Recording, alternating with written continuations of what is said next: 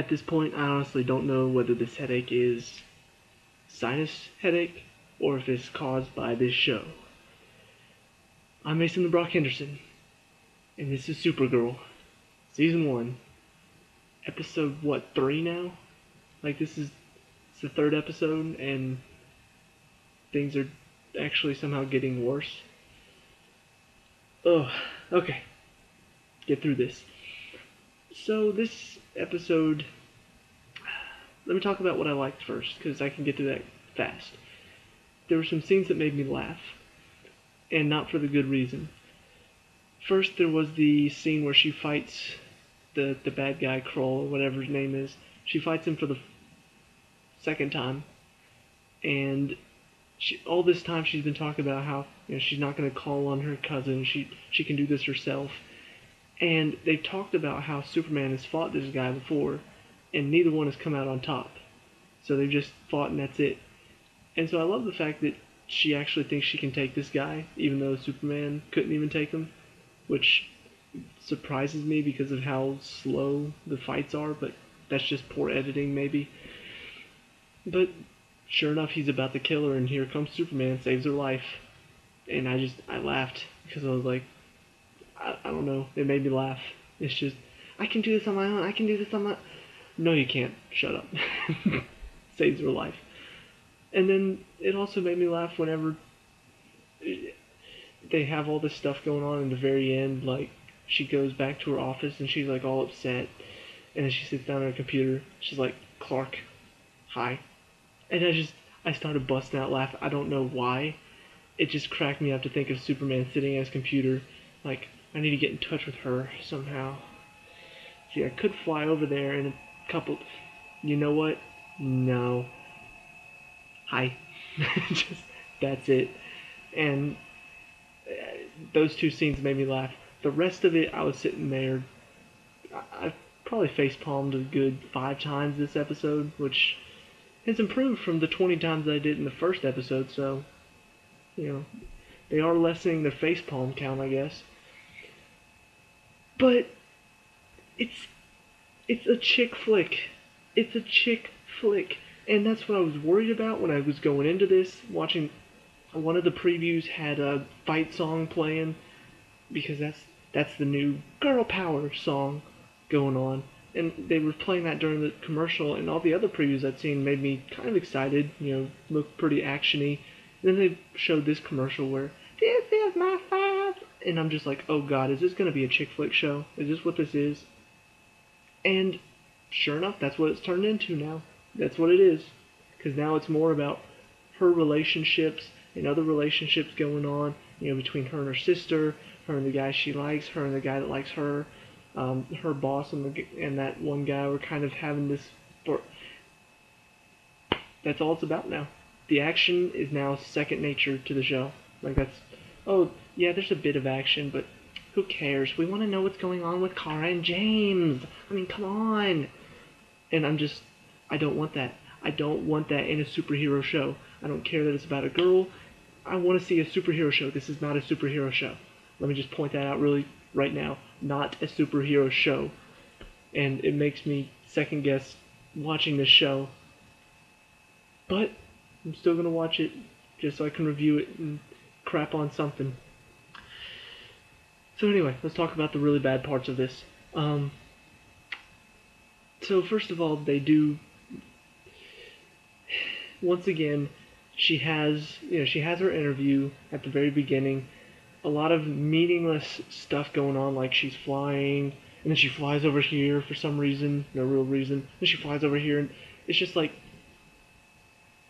you don't have to fly over there, or over there, or over... You can just stay in one spot. You can stay flying in that spot if you want to. But why flying over here, standing over there? It's just, she's moving around for no reason whatsoever. And I'm just, stay still. Like, yeah. It's one thing, like, nervous tics where you're, like, sitting there tapping on something like that. It's another thing to be, like, flying over here, flying over there. And it's just for no reason at all. There's a lot of stuff that goes on in this episode for no reason whatsoever. Just to fill time, it feels like. But so the interview happens. Of course, the boss doesn't recognize her, and then it's really funny that she doesn't at all because the next day she's talking to Kara as Kara, not Supergirl, and she starts like picking up. Is that a slight? Oh, actually, this is later on in the episode. Kara's reviewing her piece on Supergirl, and she's like picking up all these little things about Kara's tone of voice. Like, it sounds like you have something to say. And then she talks about how she knows that Supergirl is, a certain age because, if she's not, well, I want to get, she knows all this stuff about what Kara's voice, about Supergirl. If she is that, like, focused, if she is that detail oriented, where she's able to see little, how could she not figure it out? Like, seriously? Like, that's, it doesn't make any sense to me. I'm like, she's able to hear all of this stuff in Kara's voice. She's able to figure out about how old Supergirl is by looking at her skin, whatever. And she seriously can't make the comparison. Why? How? Why? And once again, like, it takes me back to my kid days when I was a kid, growing up with these shows with people that have to hide secrets or whatever. Two shows in particular that did not do a good job of hiding the secret identity, but only because it's a kid's show and that was part of the fun. It was stupid funny for a kid. Danny Phantom, Fairly Odd Parents. Both of those shows, Danny did not do a great job of hiding the fact. First of all, Danny Fenton, Danny Phantom, same hairstyle, and nobody could figure. And so many times when he's, as Danny Phantom, he's talking to his parents and says something that should instantly give. If his parents were smart, they would have figured it out. But of course, they're stupid, and so that's part of the fun of it. That's part of the joke of it. Timmy Turner does a very poor job of hiding the fact that he has fairies, and Mr. Crocker knows, and he's stupid, and his parents are even stupider, and so that's part of the fun of the show. This is trying to be serious about the secret identity, trying to be serious about the fact that she's hiding all of this, but they're not going all the way through with it. It's like they're trying to be serious, but then her boss is obviously an idiot if she's not able to make the comparison. She's at the party. She's standing right next to a poster of Supergirl, and nobody's able to figure it out. The guy crashes the party. The main villain in this episode crashes the party, and she starts running off. She takes off her glasses, pulls her hair down, still in the middle of the party. It's not like she's out in the hallway. She's still in the middle of the party running away. And it feels like it's one of those, it's one of my kids' cartoon shows where they're hiding secret identities, but not really because it's part of the joke. But it's not part of the joke. It's not supposed to be a joke, but it feels like it is. And that's really frustrating. Like, if you're going to be serious about it, really be serious about it. Don't just, oh yeah, they're talking about superheroing right next to people, but they don't hear anything. Oh yeah, her boss is super observant about a lot of stuff, but can't make the connection because who knows. And it doesn't make any sense to me. And that's just one of the many things that frustrates me about the show. So yes, that was frustrating. Once again, having Jimmy Olsen on the show. Why? Who knows? That just for namesake. The fact that he knows Clark Kent, the fact that he's good friends with Superman, and they have this one scene, and let me just go ahead and talk about this really fast. When gets a hold of this guy's office that has died recently, and so he gets his office and takes it over, and that's where they've got all the Supergirl stuff now. Stupid for many reasons. One, did he really just go there to the front office or something and be like, hey, you know that guy that just died? I want his office. Why? No reason. Oh, okay, we'll give you the keys. Or did he move all the stuff in there hoping that nobody will go in there for any reason? Two, cleaning crew. They obviously have a cleaning crew in this building. Do you really think that the cleaning crew is not going to go inside that office and check out what's going on? And three, how do they not have cameras on this hallway, whatever it is? You're really telling me that they don't have cameras showing when Kara and James all going down this hallway towards this office that's supposed to be abandoned, like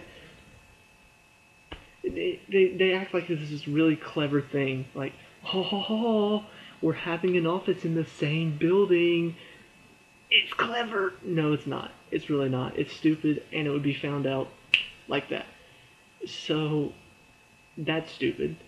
But anyway, they're in this office, and I can't remember exactly what the conversation was, but Jimmy pretty much gives away Clark Kent's secret identity to win. And of course, it's supposed to be funny whenever he's like, oh, Clark Kent, Superman? Oh my gosh! Like, I can't wrap my head. It's supposed to be funny, but it just comes off as goofy. But just the fact that he just nonchalantly gives away his secret identity, like, yeah, see, that's why Jimmy Olsen in the comics never knew Superman's secret identity, because he is terrible at keeping secrets. But apparently in this show, Jimmy knows. So there's that. Let's see. Okay, second fight that they have, Kara and the first fight, she, like, he's attacking her, she attacks him a bit. The fight scenes, once again, are just absolutely, they're poorly shot, they are poorly edited, they're so slow. Like, you think about Man of Steel, and how just, action-packed, and everything's going on. And this is just like, standing, waiting. He charges up his attack, and then she goes, no, and gets hit. And it's just like, this is Supergirl, right? Supergirl. Same powers as the Man of Steel, faster than a speeding bullet. Faster than a speeding bullet. And this guy charges up his attack for like 2 whole good seconds, and she still gets hit by it, because she's too slow. She's too slow, ladies and gentlemen. Too slow. And she gets hit so many times that I honestly wonder if she's even trying to fight. Like, because when I'm watching this, all I can think is, Superman couldn't beat this guy? Like, he's so slow. And like I said, poor editing. It's not because this guy is actually that slow. It's because these people don't know how to edit a good fight scene. So that's frustrating to watch, just watching them slowly move around the screen. Watch the Girl of Steel, supposed to be the Man of Steel's cousin, supposed to be fastest speeding bullet, go and just, yeah, that's frustrating. But she like knocks off his core processor or whatever in the first fight.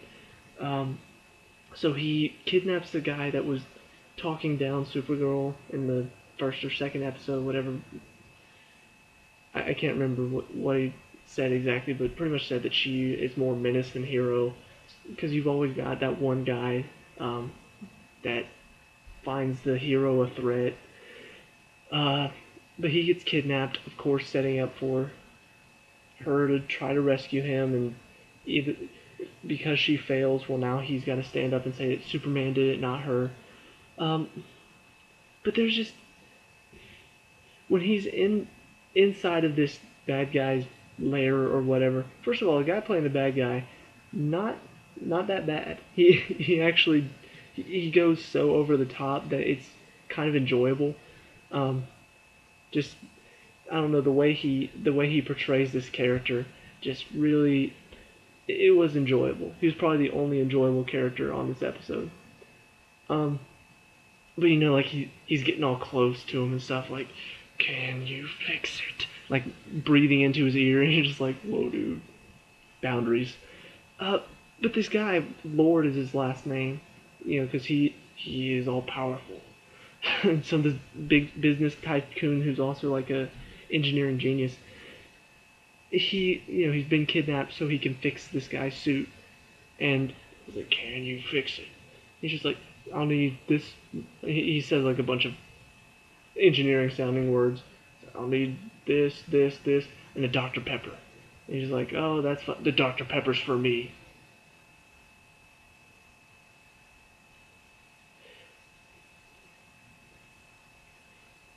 Like, you know how when you tell a joke, it's funny until you explain it? This show doesn't get that. He names off all of this stuff and finishes with a Dr. Pepper. Like, okay, I get it. It's because... And then he immediately felt the Dr. Pepper's for me to drink. And you're just... Really? You're not going to use the Dr. Pepper to fix the machine? Oh, I thought that was...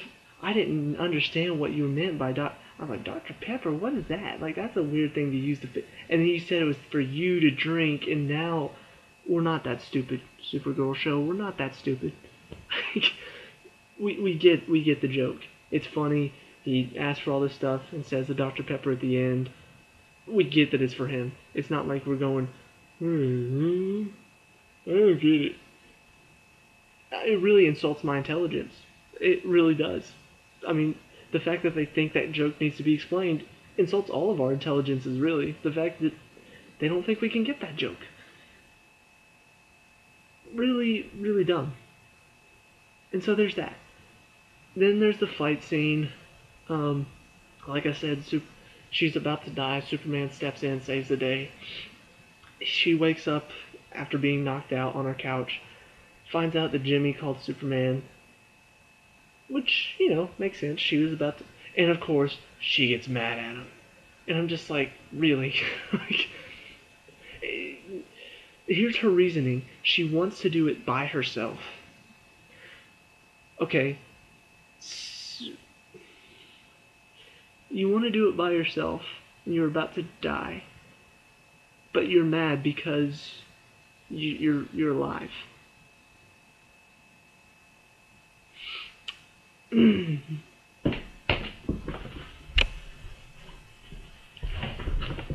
I don't get it. It just... Facepalm, again. Like, you would have died if he didn't call Superman. You would have died.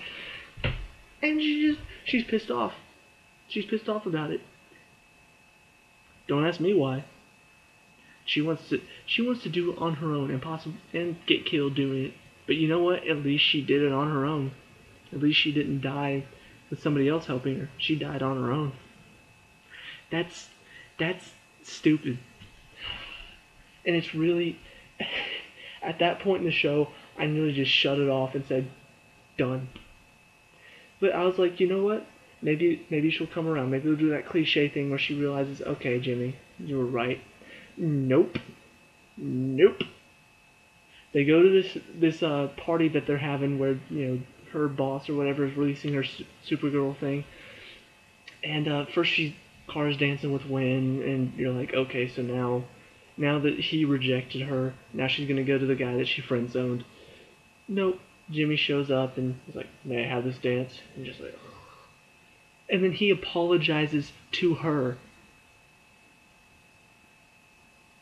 Apologizes for saving her life. Yep. And admits that it's his fault. Admits that the only reason he called Superman was because he was scared to lose her. Yep.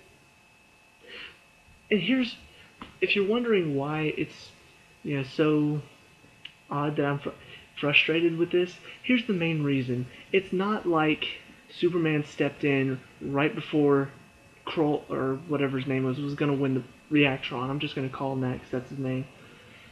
It's not like he stepped in right before he was going to win. He had won. She was on the ground, she was about to pass out, and he was about to zap the life out of her. And Superman came in and blocked it. Like, it was literally, she was about to die. She had no chance of winning that battle. She had no chance of surviving that battle. And Superman stepped in and saved her because Jimmy... And she is actually pissed that he called Superman in for that reason. Do you get my frustration? It's... Because I've seen it before where, you know, somebody, they're going into battle and nobody believes in them, but they want people to believe in them, and they go in and somebody, like, steps in to help them fight, and they're upset that that person helped them. I still don't agree with that, but it makes a bit more sense than, it's almost like I go into a sword fight battle. I'm fighting that guy who's much tougher than me, much better at swords than I am. And somebody wants to come help me. One of my close friends wants to come help me because they don't want to see me die. And I'm like, no, I got it. Most of the time, what happens is my friend would step in anyway and help out. And then I would get pissed at them for not letting me try to fight my own battles. In this case, in this episode, it's like I fought the guy.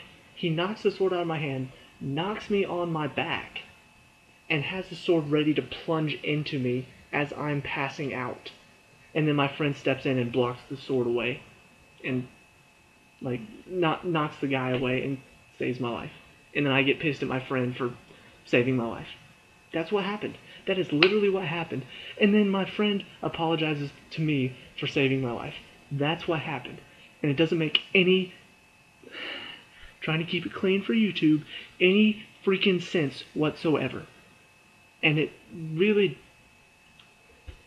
talk about jumping the shark. This show has done it so many times in 3 freaking episodes.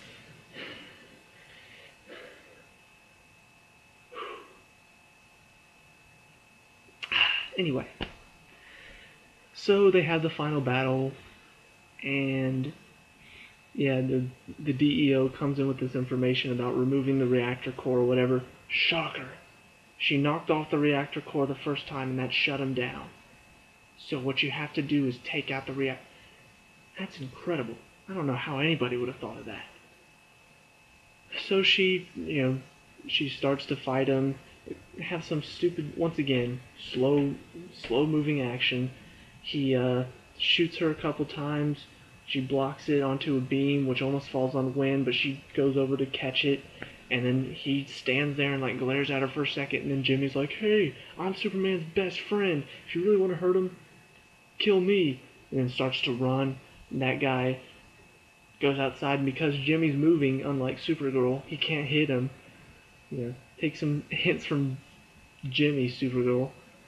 But then she goes outside, covers her hand in lead so she can grab the reactor, and he shoots at her. She's blocking it, and grabs his reactor, and he's done. Save the day. Yay. I wasn't, in most action scenes, I want to feel tense. I want to be like, what's happening next? What's going to happen? You see how I'm up here right now? I'm up here. My head's up here. I like my head to be down here. I like to be slouched in tense action scenes. And I know it's not good for my posture, but you know what? This is what I should feel like. I should, But no, the whole time I was just sitting there like this. Completely just, whatever. I don't care. I really don't care. She could go up to him, snap his neck right now, and that would be the only thing that could possibly save the show, because then at least it would give me something to talk about. Because at this point, you've already completely just thrown everything realistic out the window with this whole Jimmy saving your life and then getting pissed at him for, it just doesn't make any sense whatsoever. Oh, and I almost forgot about this because it was completely pointless. They have a little thing between Kara's boss and the Lord guy, whatever. They're at this party and they're dancing. He's trying to figure out how she got her source, and it seems like they have a relationship or something. Nothing happens. They talk for a little bit. He tries to figure out her secret. Do I have to do something? Do I have to seduce you or something like that? And then she says, "Well, I need to show my power even more by leaving my party early. Goodbye," and leaves. And it was literally just 2 minutes of nothing. Nothing happens. You just see that they kind of have maybe a thing, and that's it. And like I said, it ends with, well, actually, she goes to talk to Jimmy about a date, and Lois Lane's little sister is there, and apparently they have a thing, and you're just like, of course, because, there wasn't already a love triangle going on, so now we have to have a love square, because that makes things so much better. So yeah, that happened, and then she gets on the computer, Clark talks to her, says, "I couldn't even beat Reactron, and you did it. guess this was a job for Super. And you're just like, you couldn't beat that guy, really? This Superman sucks. Superman from this show really sucks. And that's it. Two more things I need to talk about really fast, and then I'm done because I'm getting a headache thinking about this show. They have this confirmed for me that this was a chick flick show. This may have been, yeah, this is how it ended. She's on the computer talking to Clark, and then she's at her apartment with her sister Alex, and they are talking, and while they're talking, Girls Just Want to Have Fun is the song playing. I'm just like, chick flick. Chick flick. Just, you weren't already almost there by focusing more on relationships than you are on action, but then you start playing these girly songs. They had what was the other one? One Way or Another, I think, was the other one they had on. They just have these girly songs on there, and I'm just like, chick flick. They're making it into a chick flick. It's not a superhero show, it is a chick flick show. Finally, and I know this is way at the beginning, I don't know why I didn't start with this, the way they open the show is just frustrating. They have the like her narrating, I'm Supergirl, and I'm sent to the planet by my parents to protect my cousin, but he was already Superman, but now I'm working with my sister and the DEO. She talks for like a good 2 minutes, and then they go into previously I'm Supergirl and do even more review. I'm like, really? You couldn't even decide whether you wanted to start off with her narrating what's happened or go with a previously on Super. So you did both and wasted a good 4 minutes of my life recapping everything that didn't really happen in the first. And by didn't really happen, I mean like, oh, okay, nothing really happened this episode. It was all just kind of boring. If you couldn't tell, I don't like this show. It's really frustrating. There are a lot of problems with it. This is supposed to be a superhero show. Instead, they're turning it into a chick flick show, all about relationships, not so much about the action and the fighting and the superheroing. So, the ladies may love this show. Also because the guy playing Jimmy, I'm assuming he's kind of a hunk because all the girls seem to be fawning over him, like all the girl characters in the show seem to be fawning over him. I'm a guy, so I can't really judge how other guys look. But, like, that seems to be the only reason that Jimmy is in the show. Well, okay, 2 reasons. He's a hunk, and because he knows Superman. He's a good friend with Superman. Those are really the only 2 reasons he's in there. And that's it. The girl playing Supergirl, she's nothing really that Supergirl about her. You know, like, it feels like they picked a pretty girl and said, you're Supergirl. And that's what happened. Like, there's nothing that makes me think, oh, she's Supergirl. There's nothing about her acting. There's nothing about her look. It doesn't scream Supergirl to me. And nothing about the show really feels like it's from the DC universe. Even, I've said it before, the tone of the show doesn't feel like it's in the DC universe. It's just completely wrong. Everything about the show is wrong. And what they've done now with Jimmy and how he saved her life and she got upset with him and he agreed with her. And it wasn't even like, when he agreed, it wasn't even like she realized she was wrong too. It was like, he said he was wrong, and she was like, you have to let me do this on my own. And I'm sitting there talking to myself again, watching the show, saying, yeah, you gotta let her die on her own. Come on, Jimmy, get on. And, I mean, it honestly just makes me think this is one of those girl power shows. It really is. And if you don't believe me, just think about it. The girl says, I'm right. And the guy, instead of saying, look, I just saved your life, you might want to thank me? No, he admits he was wrong. Come on. If that isn't a girl power moment, I don't know what is. It's all about these men are stupid. They don't know what they're doing. He just saved her life, but you know what? He's still wrong.